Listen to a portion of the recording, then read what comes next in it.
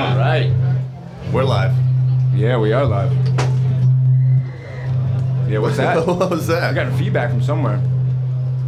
Yeah, Devil and Me with pants. Sam's hanging out with me, and I got Midnight Masses in here. What's up, guys? Introduce yourselves. What's up, guys? Hello, my name is Autry. I'm Midnight Masses. And everybody else is. My name's Destiny. My name's Miyuki. Eric. I'm Danny. All right. It sounds like there's a lot of people in here. There's a lot of people in here. It's kind of hot in here. Yeah, where's that phone coming from? I feel like we're at like a telethon. Keep calling. So tell me a little about yourselves, guys. You guys, gospel gothic soul. Explain that to me. I need to know about that. Midnight Masses was born out of a tragedy that happened in the form of my father's untimely passing a couple of years ago. Yeah. I took a trip exactly 2 years ago to Austin, Texas to work on some music with some friends of mine in Trail of Dead, and cool. a couple of members and I decided to work on some other music that turned into a Midnight Masses with this lineup of Miyuki, Danny, Eric, Destiny, and myself, along with Jason Reese from Trail of Dead. So you started down here. You started writing down here, but you guys all live in Brooklyn. We all live in Brooklyn except for Jason, who lives in Austin I still. see you guys all the time. Like, I run into you guys. Yeah, you actually look familiar. I do. I probably poured you coffee before. Yeah, maybe. Where at? There's a popular restaurant and bar that I work at. Popular. let's not mention the name. It's called 'cause they're Chili's. Wait, I've heard of that place. That place. That's not the Bloomin' Onion place, though. That's It one and the same. I skipped down and checked there once.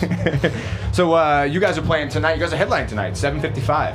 So anyone who's listening, be sure and stop by. You guys are headlining tonight at the FADER Fort, Levi's FADER Fort, 7:55. 755. I also have a little questionnaire that I developed over a period of 6 beers that goes a little something like this. And this is just a bunch of questions. You can throw out any answers. This is for everyone here. But this is a bunch of random questions that I thought. At what point in Aerosmith's career do you just say, all right, fuck it, this is embarrassing? When the 3 songs Crying, Crazy, Amazing, or whatever the... That is right! Oh my God! We have a winner. The other answer I would have taken was anything off Permanent Vacation, which would be Ragdoll, Dude Looks Like a Lady. But yeah, Crying, Crazy, Amazing, Crazy. All melded into one song. I was really into that Alicia Silverstone and Liv Tyler the series video of was videos. fantastic. That was really awesome. It was pretty good, right? That was Crying, Crazy. I didn't even realize You know that a was little too much, man. About I just put it on mute. like, oh, that was Crying from 1986. Don't judge me, God damn it. All right, along the same line, at what point in Elvis's career did you say the same thing? Never. That's a tough one. I would say about... Exactly correct. It was Awesome. a trick question. You Yeah. never say that about Elvis. That's right. God, I think the highlight of Elvis' career was during his Vegas period.